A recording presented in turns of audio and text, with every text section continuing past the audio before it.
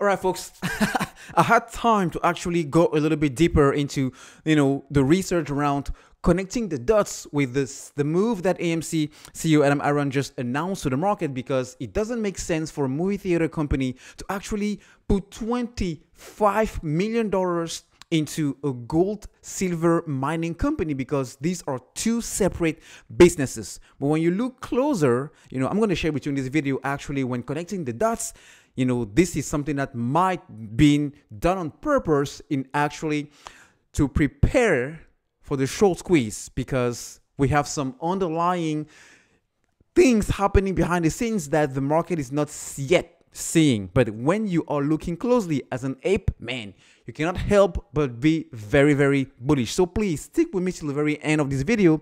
I'm going to try to make it as short as possible. All right. Now, let's start with this. AMC disclosed this news today, and the market saw this move as a bizarre move. It's weird. Why? Because there is no link between a movie theater operating business and a gold silver mining company. These are two separate, totally not opposite, but there is no direct link between the two. All right.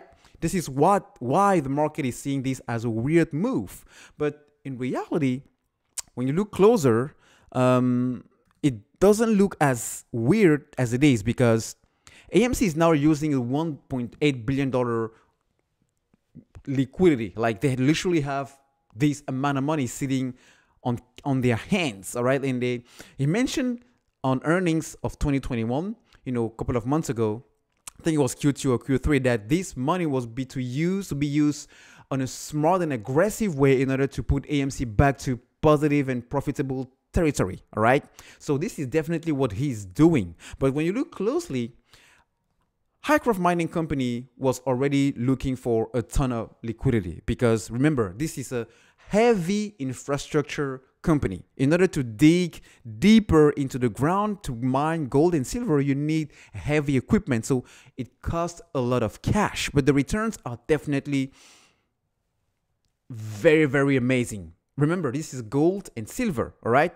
So the $25 million they used definitely be used by Hycroft, because these are companies. This is a company that is looking very similar to where AMC was a couple of months ago. All right. When there was no money coming in and they were literally drowning on the bills. So they kind of know what Hycroft might have been going on so far. So from this point forward, it makes sense. Now, when things start to get a little bit very interesting, is this move was made literally, this move was literally similar to what GameStop CEO did literally last week. This was published on March 7. Bed Bath & Beyond shares jump after GameStop chairman reveals a big stake and pushes for turnaround. So Bed Bath & Beyond has been taking a big stake by GameStop CEO. And 1 week after, Aron, the CEO of AMC, is taking a similar move and stake into Hycroft Mining Company. These two companies have something in common. All of these companies, AMC, GameStop, Bed Bath & Beyond, and Hycroft, what? Short interest is very, very high. Remember, for a short interest to be very high, it needs to be around 10%. So we are already double the amount or the levels that are considered to be very high. I'm not even want to talk about GameStop and AMC. All right. But Bed Bath & Beyond is also on the exact same basket here. And when you look at the utilization rate, 100%, exactly as GameStop and AMC. All right. So when you look at this here, even if it makes sense from a business standpoint that, hey, we might heading into a recession or a stagflation or a WW3 war, not that it's going to happen, but it kind of makes sense from that point forward for a company to buy gold. But AMC did not buy gold.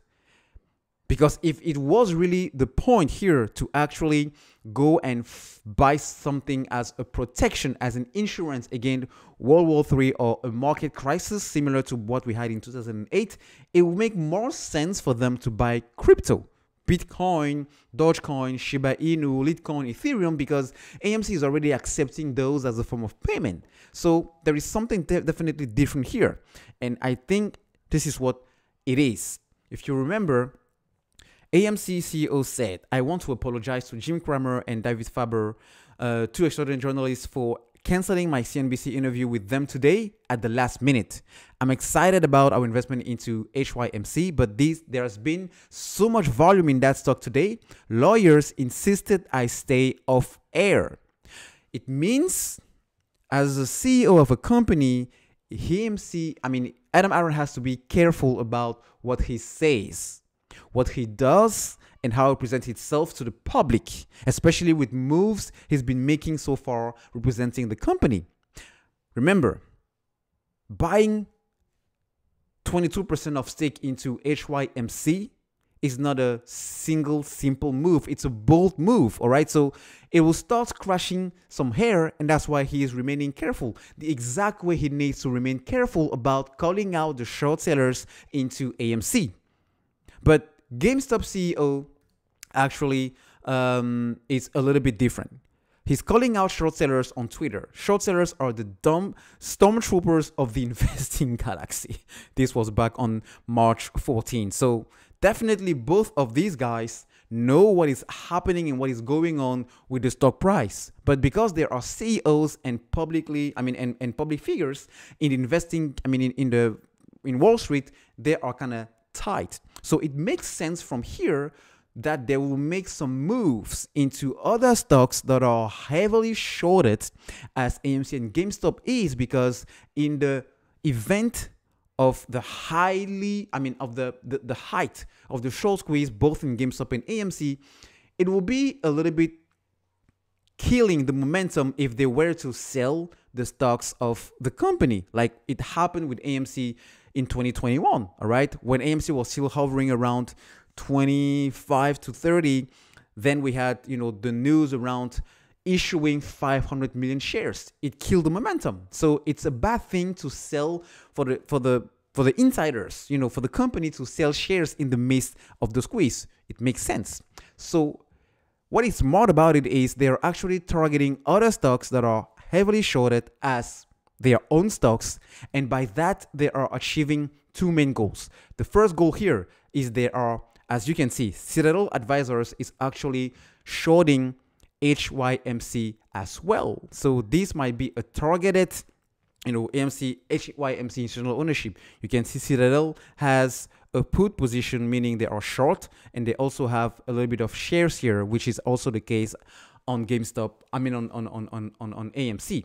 So by doing that, they are targeting the shorts, and they are also exposing the whole manipulation that has been going on both on GameStop and on AMC.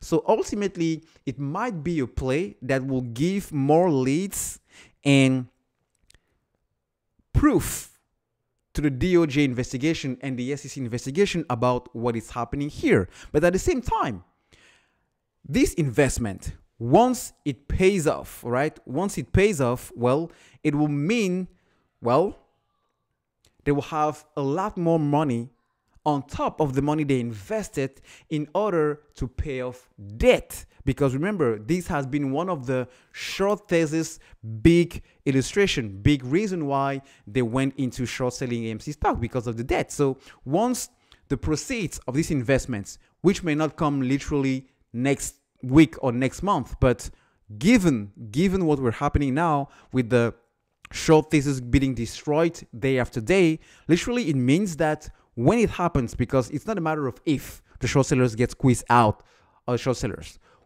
when it happens, it's going to be much more easier for both GameStop and AMC as a company to raise a lot of cash in order to destroy completely anything that short sellers might be using as a rationale to be shorted on the stock.